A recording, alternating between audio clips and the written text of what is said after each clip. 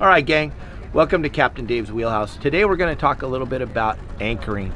How important it is to anchor your boat. You've heard it on all my videos over and over again, the spot videos, etiquette video. We're going to talk a little bit about the proper ground tackle to have. Now we're on a 22 foot boat right now.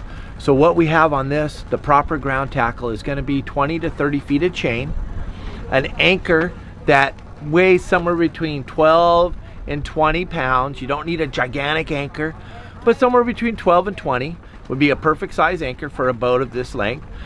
And then the chain, you only want about the length of the boat in chain, maybe a tiny bit more. 30-foot section would be about as much as I would put on a boat of this size, maybe less, maybe 20 to 30 on a 21-foot boat.